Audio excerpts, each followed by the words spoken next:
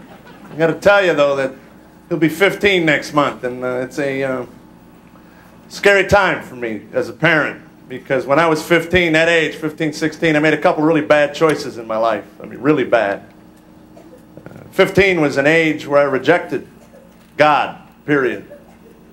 And see, when I was his age, I was a baseball player. That's what I did. I loved baseball. Lived it, breathed it, was just passionate about it. And I was good at it. And I had won an award, an MVP award for an all-star game. And someone very close to me came to me after that game and he said, you know, you have a lot of talent for baseball. And as you move up the ranks in baseball, at some point someone will come to you and say that those talents that you have were God-given talents. Well, this is what you tell them. God had nothing to do with it. And as he got angrier as he was talking, he got angrier.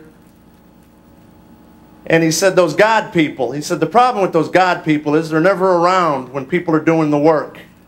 They're never there when you're hitting balls till your hands bleed or you're throwing balls till your arm falls off. They're never there in those 3 pickup games in 100-degree heat. They're only there for the finished product.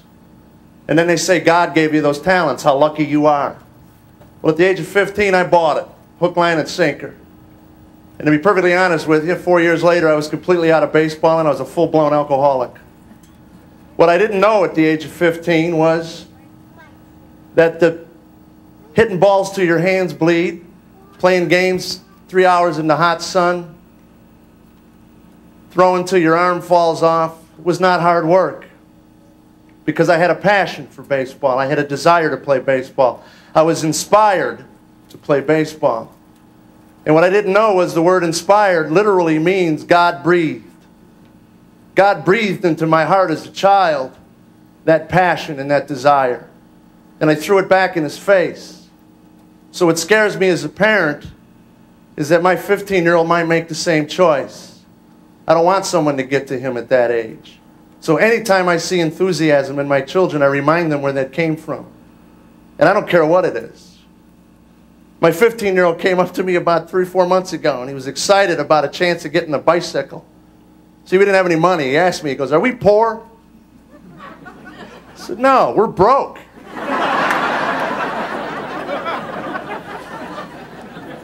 He wanted a bike, so he's sitting there thinking. I always tell him to pray on it. If you want something, pray on it, man. You know, and if God wants you to have it, you'll get it. So he comes running upstairs, man. A couple hours later, he goes, I got it. We drink Pepsi, right? I said, yeah. He said, well, Pepsi's worth points. I said, yeah.